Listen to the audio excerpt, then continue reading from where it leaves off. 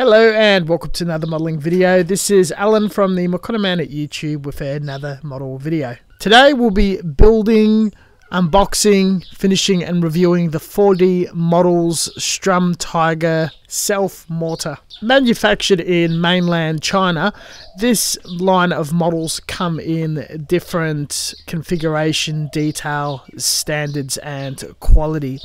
The 3D puzzle style models have only been recently released from date of making this video. 4D models is normally associated with educational, biology subjects, animals, machines, and historical military such as machines and guns. At a lack of quality, scale and detail, they are the cheapest in the industry for snap pre-colored kits that are recently made. The 3D puzzle line are a sorted collection of parts in a bag that have puzzle-like interlocking features and a set of instructions in the back which is fairly tiny and hard to make out. I had to take a photo and explode the image on a tablet. The tedious element, many of the components look exactly the same for the main hull with a number and letter etch in the back. You have to sort them out in what order they go together to snap fit them, which they do tightly and cannot be pulled apart again. There is a certain order to prevent parts from being trapped from each other, to the reason why some of the puzzle components needed to be nipped off with some wire cutters. There was a little bit of detail lacking compared to the reference picture on the front of the box. I had to saw a ring from a ball from the internals of the tank and glue it on the end of the barrel to make it look right. The rest of the proportion and size seemed to be okay. Each of the parts has a bit of flash and a post-cut nub which needs to be filed off. Rubber tracks are included that you can glue and stretch over the actual wheel realm. A lot of the parts I decided to use PVA glue to stick together in pushing the glue out and filling all the gaps. The majority of the seams and gaps seem to be suitable to where armor panels would separate on the real tank. Besides the hull being very tedious and boring to assemble, the top component was fun and interesting in its configuration and detail. Overall, I'm pretty happy with it. It was a very quick build. I would recommend this for kids and wargamers alike.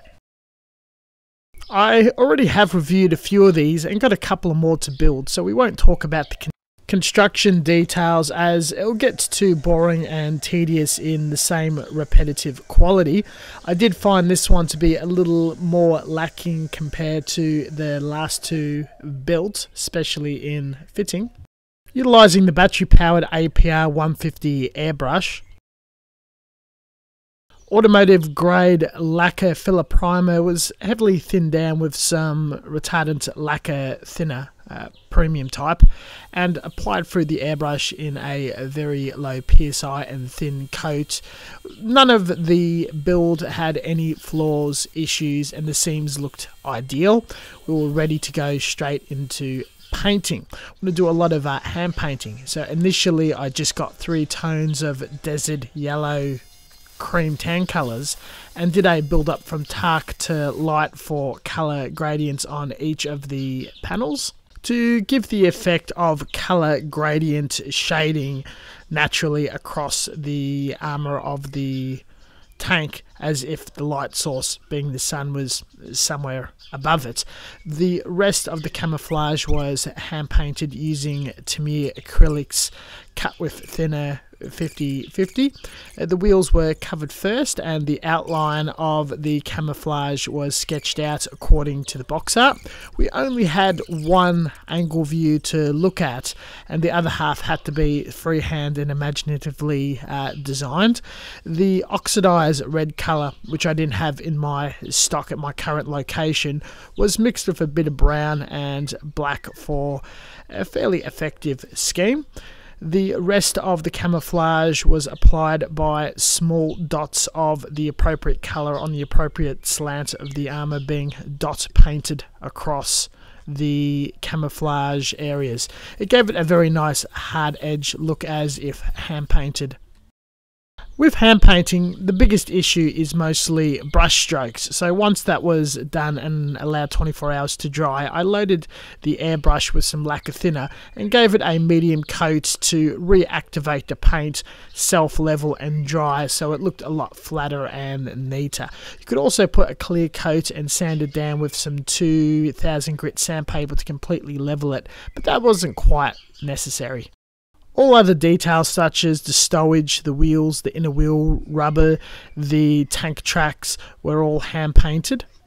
The box art does depict markings, but the model didn't come with any stickers or water slide decals. Had some leftover trumpeter ones and utilised the German cross, soaking it in water and transferring it across. They were immediately sealed in a clear coat, followed by Mr. Hobby rough matte base and coated in pigment and a wash. Everything was sealed with a clear matte varnish.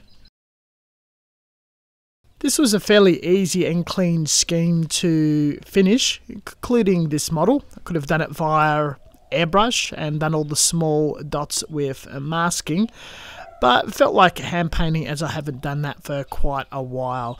A little bit of dusting on with weathering pigment makeup and sealing it, including on top of the decals, gave it a bit of a natural and softer look, as if it's been slightly used or at least left out in the field. I was very happy in what I have achieved with this model. The SturmTiger is a massive design with a huge barrel that would shoot a rocket-propelled ordnance for demolition and bunker busting, though it does look quite terrifying as a tank or tank destroyer, even though it was not originally designed or intended for combat use. It's more of an engineering core vehicle, though. As things got desperate later on in the war, who knows how it was applied unless you've done quite a bit of detailed reading and research.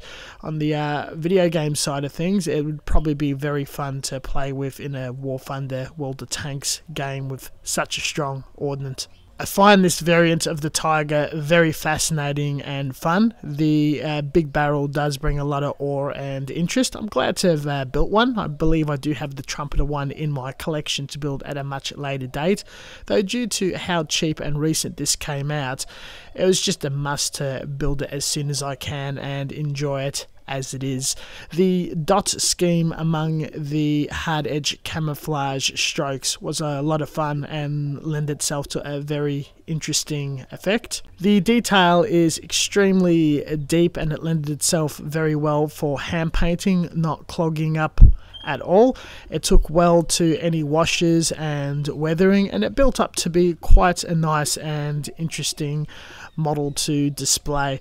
I'd definitely be keen to have this in my collection if I was wargaming or putting it on a large table. It is very strong, sturdy, heavy, and I don't think it would damage too well in transport or regular handling and use. I'd go as far as to say that this would be an ideal children's toy, as it would not come across any issue with heavy playing unless you accidentally removed the tank tracks. This was applied with super glue, so with that I think this piece is near indestructible. The water slide decals, which I wish they would include, definitely finish the whole look off. Well, this definitely concludes this video and model. Thank you very much for watching, and as always, until next time, stay tuned for further content. Catch the description section down below. I'll put reference material and links to all my social medias where I show work in progress, finished models, and all sorts of news and other things that are happening around the channel. Catch you guys next time. Thank you for watching.